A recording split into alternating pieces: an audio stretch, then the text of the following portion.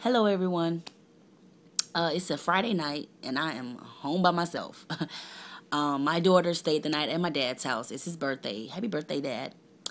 And I am here. And I was actually reading my Bible, but I stopped a little bit. I am reading my Bible. See? I stopped a little bit because I wanted to touch a subject because I'm constantly getting approached by this subject, and I like to share my views, but this time I just want to put it on camera so that everybody can see and I don't have to keep answering the question, hopefully. But the subject is sex. Of course, we all know what it is to have sex, to indulge in sex, to enjoy sex, to hate sex, sex, sex, sex. So I wanted to talk about that. And coming from a Christian's perspective, I wanted to touch it on how I view sex. Not how you view sex, but how I view sex. And especially towards men, because they ask me these questions all the time. And as soon as I meet a guy, he talks about sex. So that is telling me that he's definitely not for me. So FYI, if a man talks about sex on the first night, he probably want to get in your pants.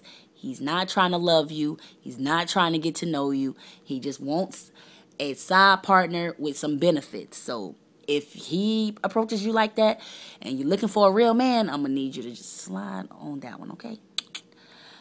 So anyway, basically, I'm just going to put me as an example because I'm talking about me. So my perspective is like, I don't like to have multiple sex partners. And for one, I definitely like to avoid even talking about sex when I first meet a guy because, as you know, which we all grown, so I'm going to keep it real. When you talk about sex with a man, he gets a little bit aroused. He might get a little bit excited.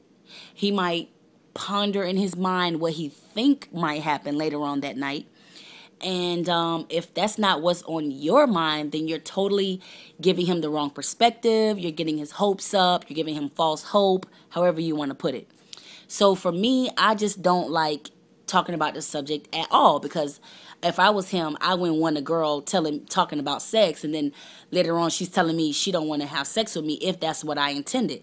So if I wouldn't like that, I wouldn't want to put that on the male either. So first of all, I avoid talking about sex the first night.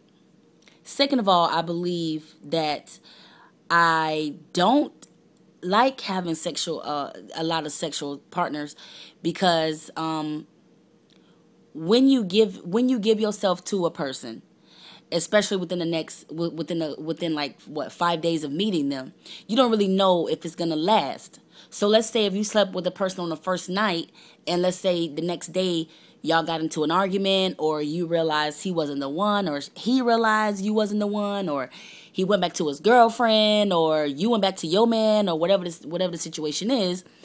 My point is that you guys departed after you guys had intercourse.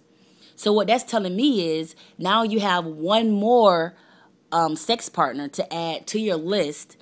And then secondly, you just gave yourself up and you're kind of sort of carving away at your worth so that your Mr. Right or Mrs. Right can enjoy their full gift, which would be you. So you are cheating your Mr. Right and your Mrs. Right by keep giving away their goods, because by the time you get to that person, sex will not be exciting like it's intended. So by the time you get to that Mr. Right or Mrs. Right, you won't be able to give them your full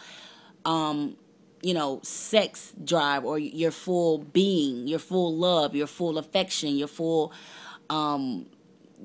adoration and all that good stuff, which is you're supposed to love sex as a married couple. So, we all are adult and I can say that.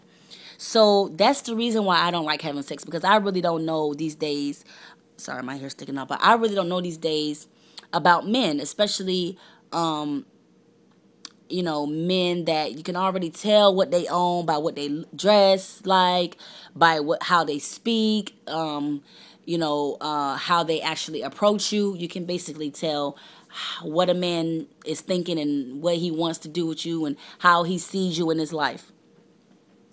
And vice versa, as far as the male perspective, when he sees a woman, if she has on a short skirt, you can kind of sort of conclude that she's kind of promiscuous, or she wants the attention. Even if she doesn't indulge in sex with you, she's giving that vibe off. So that's actually her fault. So that's the reason why I don't have multiple sex partners. Now, to go deeper on the spiritual level, because once again, I am reading my Bible, so I'm going to talk about the spiritual perspective also. So, which I used to speak about this in spoken word, which is one of my first poems I actually wrote in reference to abstinence and the importance of abstinence, which was a powerful, powerful poem. And I will do that in one of these videos for you guys. But anyway, so when you have sex with somebody, you're not only having sex with their flesh, but you're having sex with their soul. So let's say if you're having sex with their soul, then that means their soul or their spirit is gonna stick with you when you move on. So let's just say if I had sex with somebody with their flesh, and once again, from my perspective, I'm having sex with not only their flesh, but I'm having sex with their spirit. So when, let's say, if it doesn't work out and the next day I decide to move on, the next person that I meet, it's just automatic that I would think about the guy that it didn't work out. So that's me carrying his spirit.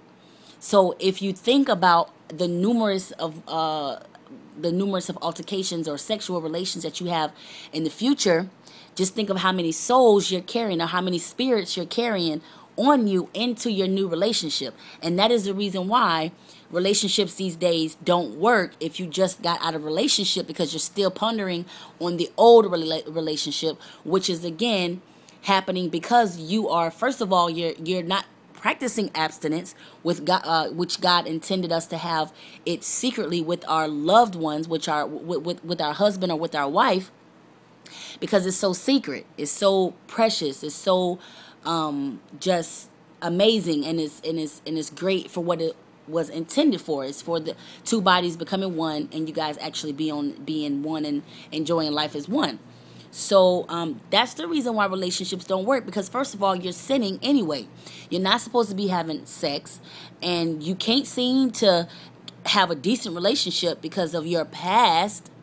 Once again, the spirits that you carry with you that are holding you as a burden, because you always say, oh, yeah, but my last boyfriend did this, and it's hard for me to trust you because this happened, and yeah, my baby mama cheated on me, and yeah, my girlfriend did this or did that. That's all because, first of all, you was not supposed to have any sexual relations. So let's think about it and let's talk about it. If you didn't have sexual relations, it would be so much easier for us as people, as society, to move on. We wouldn't carry grudges. We wouldn't have any animosity. We wouldn't have anger. And it would be easier for us to meet new people and give them ourselves as far as like who we are, show them who we are without having sex. And things will go a lot smoother because if you're not having sex, a person can get to know you without even having any sexual relations with you. So that means that while they're waiting, waiting to have sex or waiting to marry you or whatever the case may be, they're actually getting to know you. And if it doesn't work out, you have no spiritual attachments. You can just move forward, which it still might be a little bit hard, but it won't be as hard as to you guys having sex and then you having to move on. So that's just my general perspective about sex, and the reason why I just don't like it. I honestly don't like it because I feel like I just want to wait. I want to wait. I want to give myself fully to my man. I want him to accept me with open arms. I didn't mean to say that. Accept me with open arms and just love me and just embrace me and appreciate me for saving myself, not being that, that Jane Doe on the street, having sex with this person and that person. That it can actually be secret. It can be reliable. It can be dependable, and he can get to know me for who I am and respect me for who I am and love me that much more. So that's just my perspective. If you guys want to talk about it, or you want to debate, or you want to share, or you want to agree, or you want to disagree, I'm all open to your feedback. But yeah, Sex 101. Peace out.